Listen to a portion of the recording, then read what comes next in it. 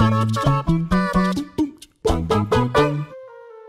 all of you lovely people, Jules here for WhatCulture.com, and I want to talk to you today about Anthem, a game that promised so much, too much, some might actually say, and delivered an experience that, while it can definitely be enjoyed, has been marked as a failure by fans, critics, and even the developers themselves. I take no joy in telling you about a project not meeting the mark. I mean, I can only imagine that the comments like this must be so hard for the developers and those associated with it to take. However, think of this not as one very pale, very bold man railing on a game just for the hell of it, and more along the lines of a cautionary tale. Therefore, if you enjoy Anthem, then more power to you, friend. You know, I'm not going to tell you what you can and cannot like, but this list will detail some ways in which it didn't meet expectations and should act as a wake-up call to the rest of the industry. Also, I must point out that during the recording of this, Jason Schreier of Kotaku did a full expose on the development of Anthem, shining a light on the reality of what actually went wrong. And you might be surprised to hear that it's not anywhere near as much EA's fault as you might think.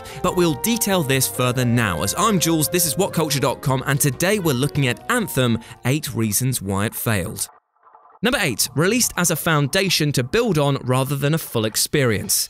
If gaming companies aren't careful, the games-as-service model may actually kill the AAA gaming market, just like it killed much of the goodwill that Anthem had when it's first announced. Gamers don't like getting ripped off, and when a publisher openly acknowledges that what you're buying is essentially unfinished, well, there's gonna be some protest. After all, unless a game is free to play, entertaining gameplay can only get you so far. Anthem was released with a severe lack of content, with padded sections that screamed of a rushed production, and we deserve better. The clear drive to get the game out on the shelves has come at the expense of content itself, and we have unfortunately been sold a starter for the price of a main course. The game will eventually be full of content, what with all the DLC coming down the pipe, but for now, it's a little anemic. And to be clear, this isn't just Anthem pulling this shtick, as many other games will often present themselves as offering more than it actually does. So again, this is just a warning and an example.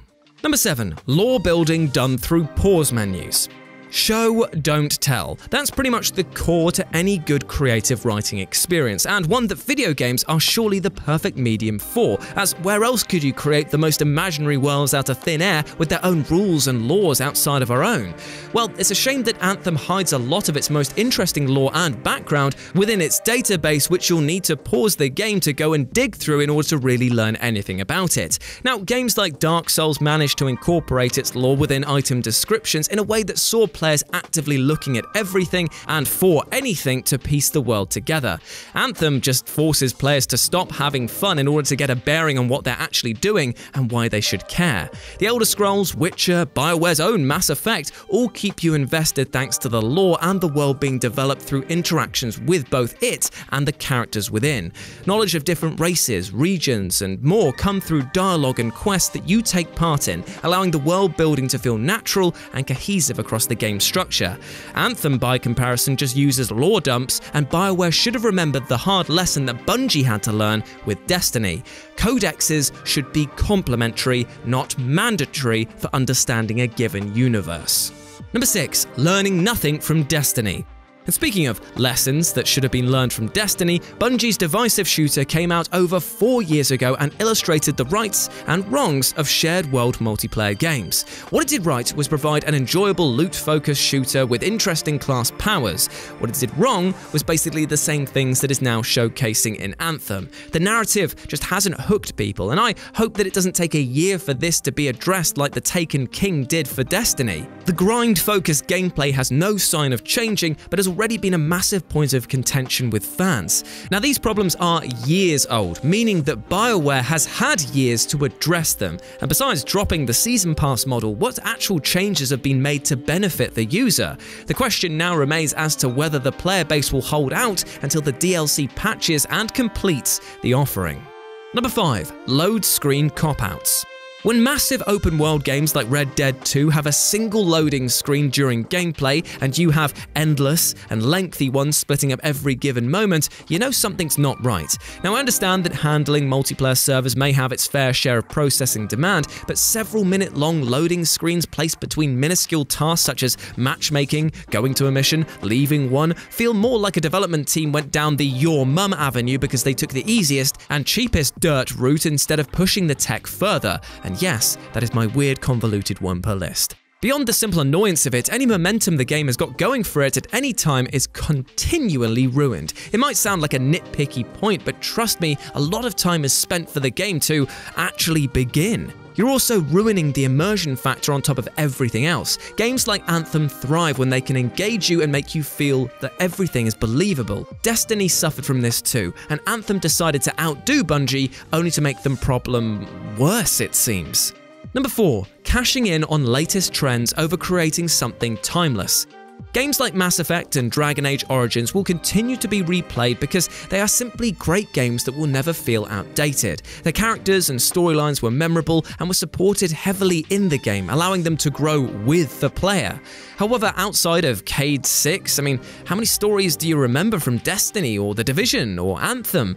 Probably very few, and that's because these games have decided to run the gambit of cashing in on the shooter-looter mentality. Borderlands is a great example of how to do this right, weaving a narrative throughout everything you do, but Anthem just seems too content to stick to the safe route of just churning out shooting segments over memorable story ones. There's nothing timeless, no replay value to speak of, just something you can pick up every so often and never think about again when you're done, which is fine in theory, but only if you're an arcade game, which Anthem never said it was, thanks to promises of changing worlds with rich lore to be lost in. You'll likely experience this lost feeling alright, but in a more aimless, where the hell am I way. Number 3. BioWare was led by the market rather than leading it.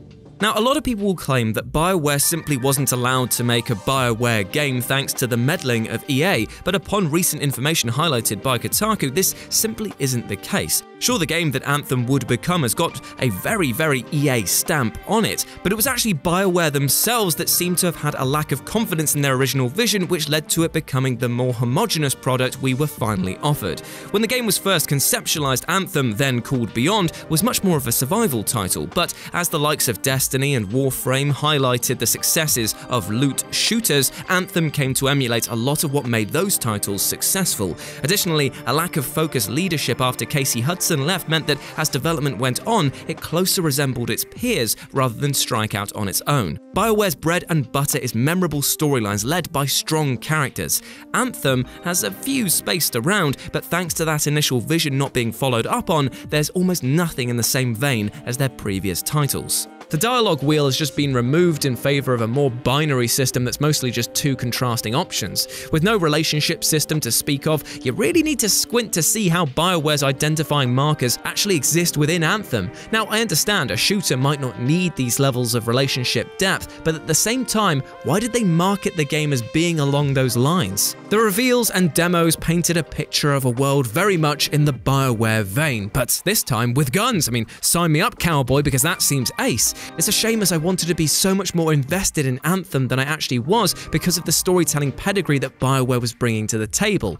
Unfortunately, by the time they got to the table, my food was cold and it actually just was the menu again being read out to me. It's a second food tangent I've done today. This is what happens when you have to write and record before lunch. In short, there wasn't that developer identity that would have given the game some soul, because there wasn't a single creative director's voice leading the project from front to back. And while other BioWare games feel like heartfelt tales, this had more than a tinge of generic corporate design all over it.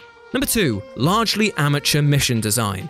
How did this happen? You've got an impossibly pretty world and undeniably cool javelin suits, but absolutely nothing imaginative set up for them. It's like investing in a world-class sports car only to drive it to and from your job. Where are the thrills? The majority of the mission types are run here, shoot that, or protect the safe point, and it seems that Anthem had so much more to play with and yet has just provided the standard shooter fare. In fact, one of the game's biggest missing selling points, the flight, actually is just little more than a glorified run button which times out and prevents any meaningful exploration. Plus, in combat it gets interrupted so much that it's hard to be seen as anything more than just a repositioning tool. This could have been implemented into the mission structure in a more meaningful way, and so many other shooters, both sci-fi and otherwise, have managed to make the constant gunplay entertaining through use of memorable set pieces. Anthem just seems to have shied away from this. And number 1, the broken loot system.